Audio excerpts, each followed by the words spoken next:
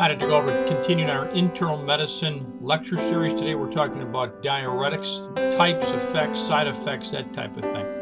So there's basically 5 groups of diuretics that we use.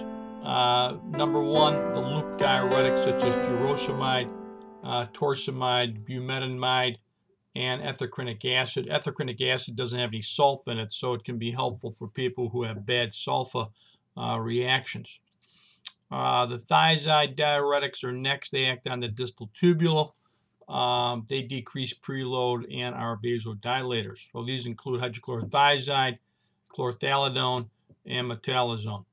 The next grouping is the carbonic anhydrase inhibitors. They work on the proximal tubule to retain bicarb and potassium in the urine and excrete sodium. So Diamox is obviously the one we use most commonly. The 4th group is potassium-sparing diuretics. These are aldosterone receptor antagonists like spironolactone, and then the sodium channel blocker, triamterene and amiloride. So those are that's the 4th group. The 5th, osmotic diuretics like mannitol. We don't use as much in clinical practice, but certainly it's used in central nervous system, head injuries, that type of thing.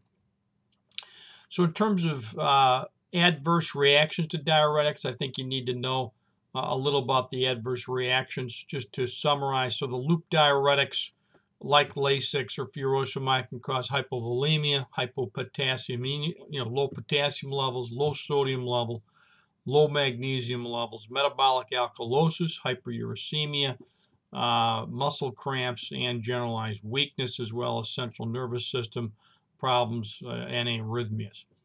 The thiazide diuretics like hydrochlorothiazide can cause, again, hypovolemia, low potassium, low sodium, metabolic alkalosis, hypercalcemia, hyperuricemia, muscle cramps, weakness, CNS symptoms, arrhythmias, gout, and again, decreased calcium excretion. The carbonic anhydrase inhibitors cause metabolic acidosis, low potassium, muscle cramps, weakness, CNS symptoms, and arrhythmias as well. And finally, the potassium-sparing diuretics can cause hyperkalemia, metabolic acidosis, and then spironolactone can cause anti-testosterone effects, muscle cramps, weakness, CNS symptoms, and arrhythmias. So even though these meds are used avidly in our patient population panels for various issues, watch out for these adverse reactions. They're real, and you always got to be aware of them. Thanks, Dr. Gullberg, signing off.